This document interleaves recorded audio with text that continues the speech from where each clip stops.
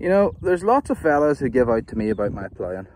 That it's messy, it's this, it's that, it's the other, sods aren't the same thickness. That's all great fun. But I'm dealing with land that hasn't been ploughed in 50 odd years. Look at that for vegetation.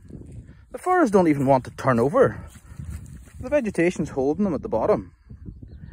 And whatever time I'm ploughing on nice loamy soil in some competition against the fellas that are getting that lovely clay that's ploughed every year and that basically ploughs itself, I'll run you onto the table.